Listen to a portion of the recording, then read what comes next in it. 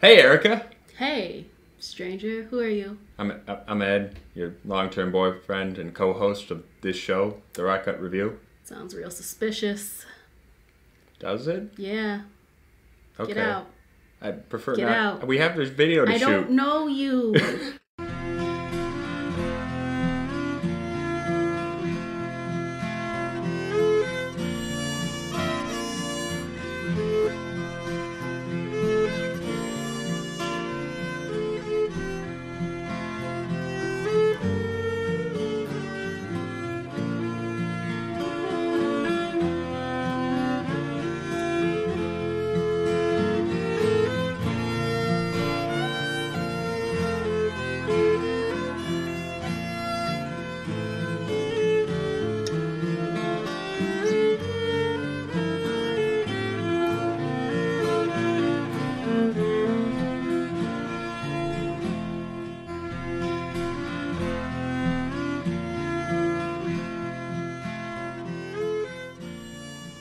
All right. Well, welcome to The Rock Cut Review. I'm Erica. I'm Ed, and today we're drinking.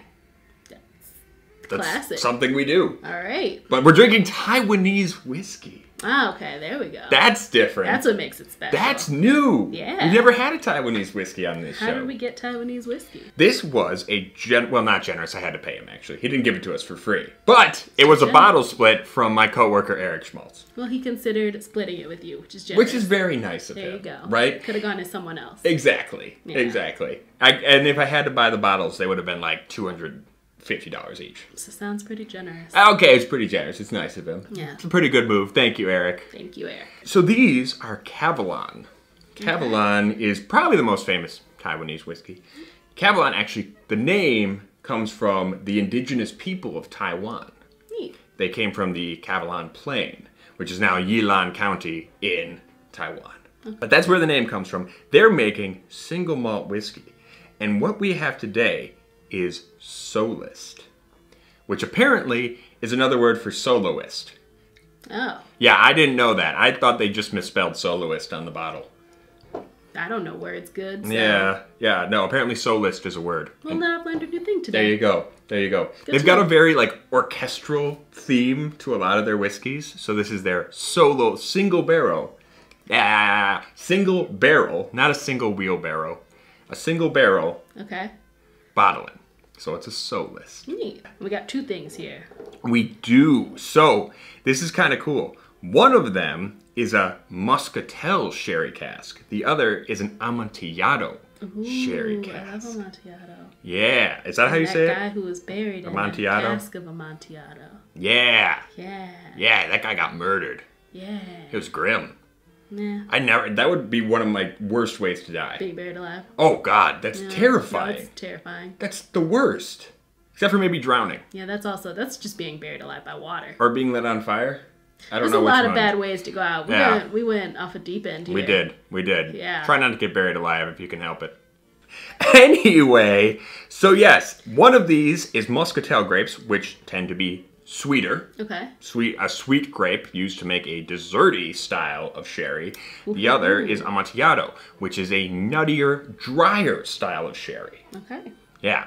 All right, so should we start with the nutty dry and then go into the sweet so we don't ruin our noses/palates? That makes sense. Okay. Starting on our right with Amontillado. I wish we had a bottle. The bottles are super pretty. Are you putting up pictures? I'm putting up pictures. Maybe I photoshopped them well. Maybe they look like crap. I'll try to make them look nice. Does it smell nice? It Smells like does smell sherry. nice. Doesn't smell like a really fruity sherry though. No, that is nutty, cashewy, almondy. I think more cashewy then. You think more cashewy than almondy? Yeah. That's fair. That's fair. Just because I think cashews have more substance than almonds. You mean like they have deeper conversations?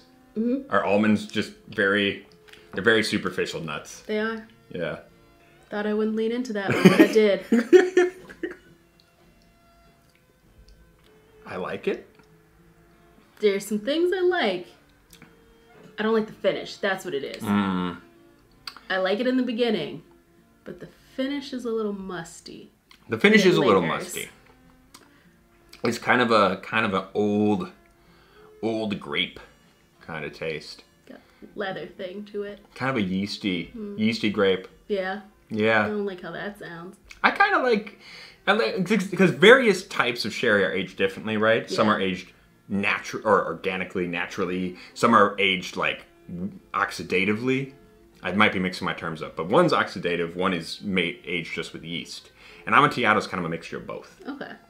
So I'm getting a little bit of that yeasty, nutty, grapey funk on the finish.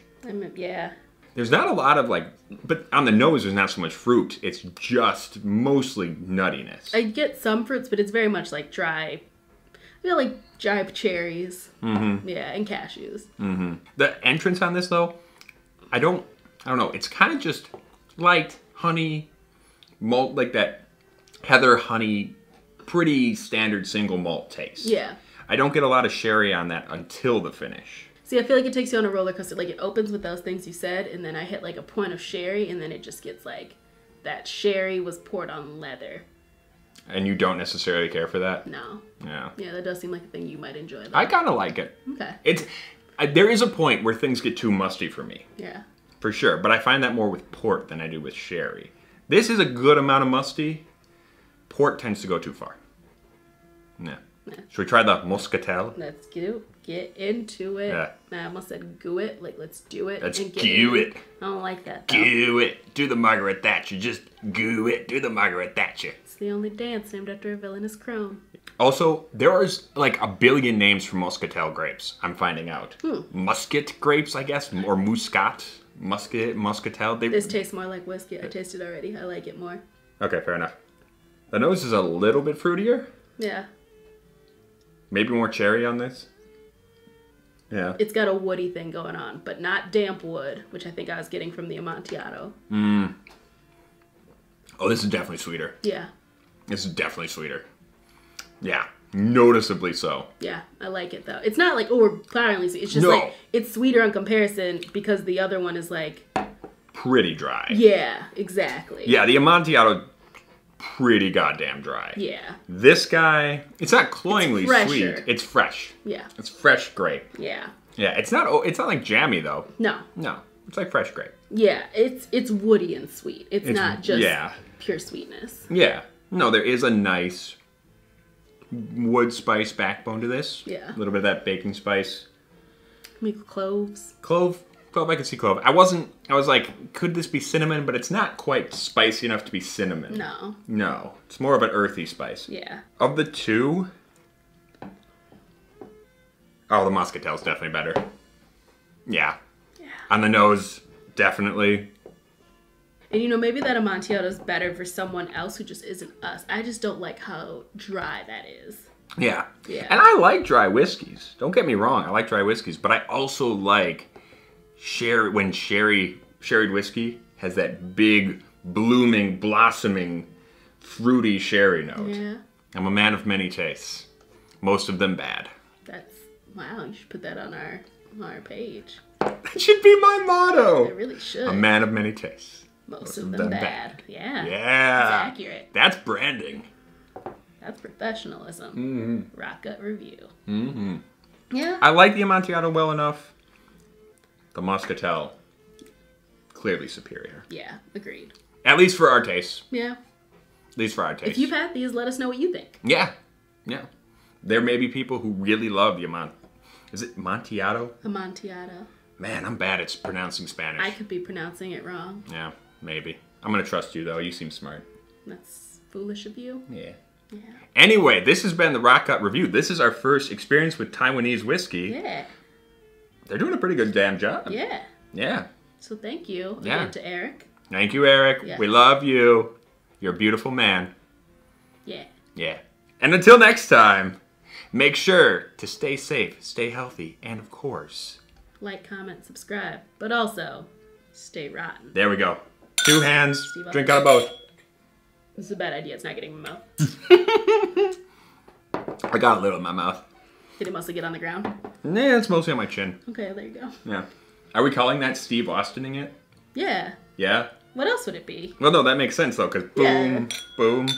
I'm leaving this part in so everyone knows this is officially called Steve Austining it. I don't think we're coining it. Like, that's... Is that a thing? Did people already call that? I don't think... If they aren't, like, I'd be surprised they haven't been. Can we just call it Stone Colding? Because saying Steve Austining it is kind of long. Yeah, that's true. What if we just call it Stone Colding? All right, let's Stone Cold it. Stone Cold it!